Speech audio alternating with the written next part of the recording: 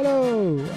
In this mini ep, it's just me today, Scott, as Anthony is away on a holiday with the family. Hence why we're not having a live episode tonight, but we will be back next week on the 29th at 9 o'clock as usual. And as we mentioned in last week's show, I do believe it is 9 o'clock here in the UK, is 5 PM on the east coast of America, about 1 PM on the west coast, and if you're all the way over the other side by Australia, it's about 6 o'clock in the morning.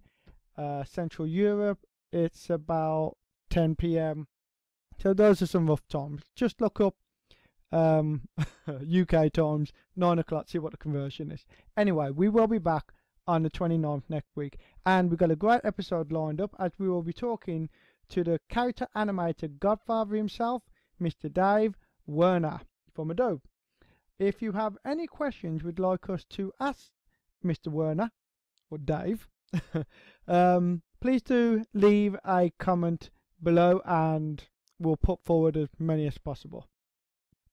Right, okay, so today on this mini upload I will be sharing a quick tip with you on how to get a few. Okay, if you've got a very complicated character and you've got him doing loads and loads of moves, lots of expressions, you might find that you're running out of keys on the keyboard, as we have found ourselves. And in the past I have found a way around this, and what I'm going to demonstrate is a way to get more button on the keyboard. Right, okay, here is our demonstration head. I'm going to call him Mr. Lucky because he looks a little bit like a Mr. Man. Right, so if I press A on the keyboard, he should smile. There he goes. I'm very happy. Now, if I've run out, if all the other keys on the keyboard are doing something else, and I want to give him more expressions, what can I do? Well, I'll show you. Here is Rig mode. Right, now here's an example of how I'll get multiple uses out of one button on the keyboard. Right, as an example, I'm going to show how to get multiple uses out of the letter A. Now, here's a neutral mouth, and on the first instance of A, when I press it, he smiles. Now, I've created two duplicate neutral folders, and in the second one I've got him with a sad expression when I press A, and in the third one I've got an expression of shock when you press A. Now the way I do this is that when I press, I'll give this folder a trigger, so I'll call this trigger number 1, and you gotta make sure that you latch it, and when you do so it will make this one and this one disappear as long as you've got hide other layers checked. Oh, hang on, let me just move this over here to demonstrate. Right, okay, let's see. You'll notice here, so on this one here, if you look down where I'm pointing, it is lashed, and I've got also ticked hide others in group, and I've also got it for that one as well. You'll notice hide others in group. It's very important that they're lashed so that they stay active. Right, what will happen is when you go back to scene,